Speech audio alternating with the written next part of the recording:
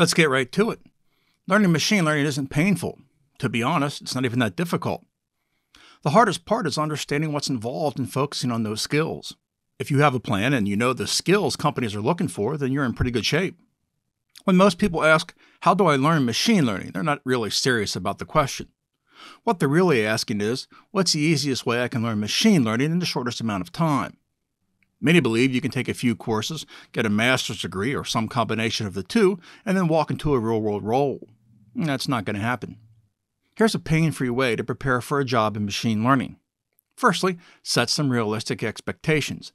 You're looking at 4 to 5 years before any sane company is going to allow you to build production models, and that's an aggressive timeline. Next, you need to understand there are no entry-level jobs in real-world machine learning. This is a highly technical role, and without data skills and lots of technical acumen, companies don't want you. The next thing you need to understand is the job itself. Machine learning isn't modeling. It's working with data all day. Focusing on modeling isn't going to help you get a job if you don't have data skills. Recall what Andrew Ng said recently?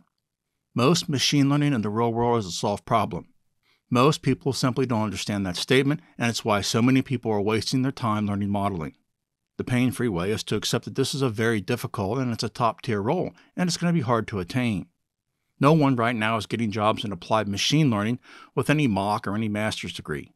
Machine learning engineers don't come from academia or Coursera. They come from the real world. Here's the pain-free approach to machine learning. Set some realistic expectations. Accept there are no entry-level jobs, and focus on a more entry-level role like that of a data analyst. Lastly, read the roles and then focus on those skills. Don't worry about the jobs or the money. If you follow the correct path, all that's going to be there. The money's going to come, and the jobs will be there for a long time to come. Thanks for watching.